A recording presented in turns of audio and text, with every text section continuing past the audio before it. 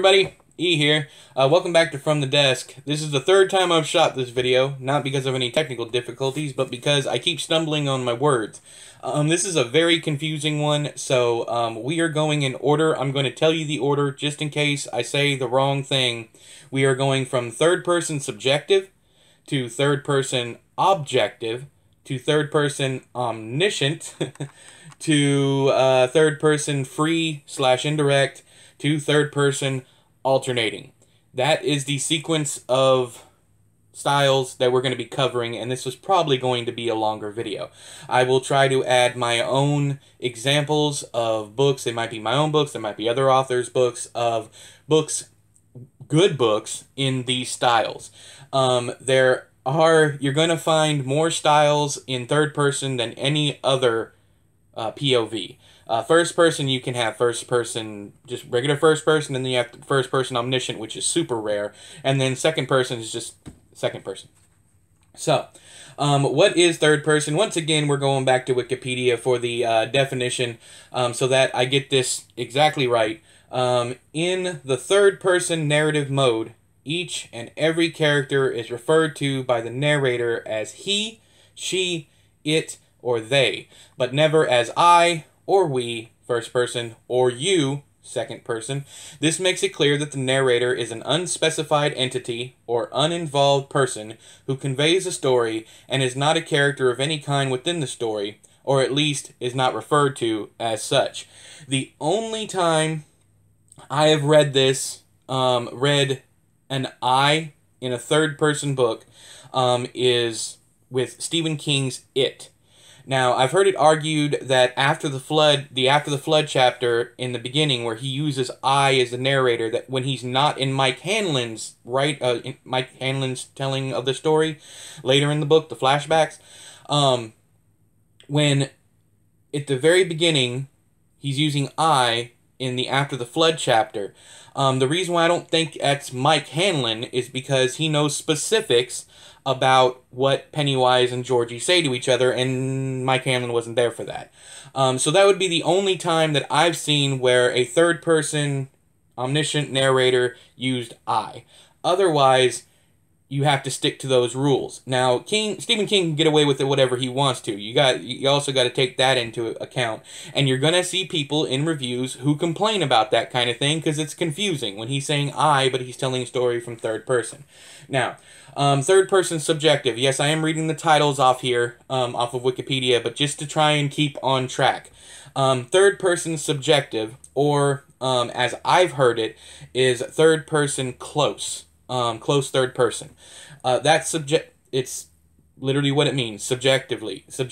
You know, you're in a character's head and giving that character's thoughts and opinions on, let's give a rough idea. Let's example, like they're walking down the hallway. You're gonna have them think the wallpaper was shitty, or whatever you want to say, this crappy wallpaper, something like that. Whereas in objective, which we'll get to next, they wouldn't say that. They would describe the wallpaper objectively, because one man's trash is another man's treasure, all that stuff. So back to subjective. You are going to stick with one person, and you are going to get deep into their thoughts. Whereas with the second style, third person objective, or third person limited is another way to say that, you are going to stick with one person, but you are not going to give that character's thoughts and opinions on things. You are going to be objective, which means you wouldn't say that the wallpaper is shitty, crappy, whatever. You wouldn't say that. What you would say is that the wallpaper had flowers on it, whatever. And you wouldn't even give an opinion on what the flowers, you know, what the character thought about the flowers. It's literally that strict. Most third-person stories are written in third-person close. It's a very easy, it's a more relatable way. The third-person objective, I can't even think of a book that I've read, and I'm just looking around, glancing around the office, trying to, I can't think of one. Every single book I've read in third person has been third person subjective. So objective is another rarity, just like first person omniscient. So, next, one of my favorite storytelling devices is third-person omniscient, but it is so rarely done right. Third-person omniscient is you head hop without alternating chapters. Okay, so it's going to be the same stream. There's not going to be page breaks, chapter titles, anything in between different characters' thoughts. Bill walked down the hallway and thought the wallpaper was shitty.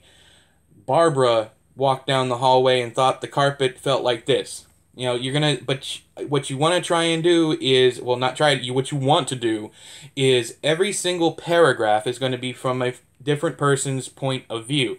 This can get super confusing, and I don't suggest doing it, but if you want to see it done well, Dune by Frank Herbert is a masterclass in omniscient narration.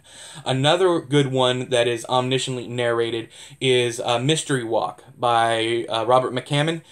He does a lot of third person omniscient, so he's an author to check out if you want to go there.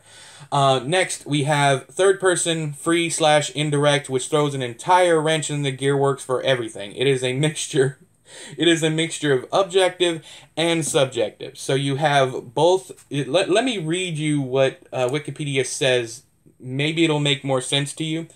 The third-person indirect style, or free indirect style, is a method of presenting a character's voice freely and spontaneously in the middle of an otherwise third-person non-personal narrator. Now, I do this in Cruelty. If you've read my novel Cruelty, I do it constantly. I give objective things, and then I jump into, and I thought I was doing something wrong. In fact, I was told I did something wrong, but I wanted to write the book the way I wanted to write the book. And if people didn't like it, oh well. That was my mindset at the time, because when I wrote that book, I was in a bad place. All the pain that I was going through with my back, I was having problems with mobility, wasn't able to move. All that came out, and I just didn't care how people accepted that book. I just wanted it out of my head, and I'll be damned if when I got done with it, it wasn't a decent experience. So I do that. I did that in Cruelty without even realizing I was doing it. I was told to change it, and I didn't. But it's actually a thing. So now next, third person alternating. Third person alternating is the last topic of discussion in this video. Third person alternating is not third person omniscient, and it is definitely not head hopping.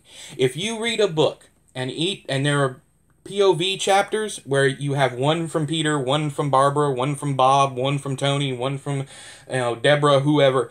If you have George R.R. Martin's A Song of Ice and Fire is written in third person alternating. You alternate between the characters, but each character has their own specific chapter wherein it's either third person objective or third person subjective. So if you read reviews about people saying that those books head hop, that is not the correct terminology. You are not head hopping. What you are, omniscient, is where you head hop in the narrative. You are literally bouncing around between those things. So get that thought in your head. Third person omniscient is different than third person alternating, because of the chapters. You're going to have, you were literally telling the reader, you were holding the reader's hand and saying, look here, this is a chapter from so-and-so's point of view. Whereas in omniscient, you're going to do that at the beginning of paragraphs instead of the beginning of chapters. So I think I covered everything. When I first started this series, I wanted it to be a writer's vlog about what I'm doing and where I am with my writing right now. And I'm going to tack this on to the end. Once again, I'll be live after this episode between 9 and 10 Central Standard Time. And then just to talk about this topic right here, got to stay on topic. But then I'll do a hangout and chat tonight on 5/6/2018. I'll be doing a topic list, or just a hangout and chat tonight at 8 p.m. Central Standard Time, or 2000 hours. Where I'm at with my own writing right now, I'm kind of frustrated. I am going to have to rewrite a book that I have already rewritten 5 times. Yes, I'm talking from the ground up.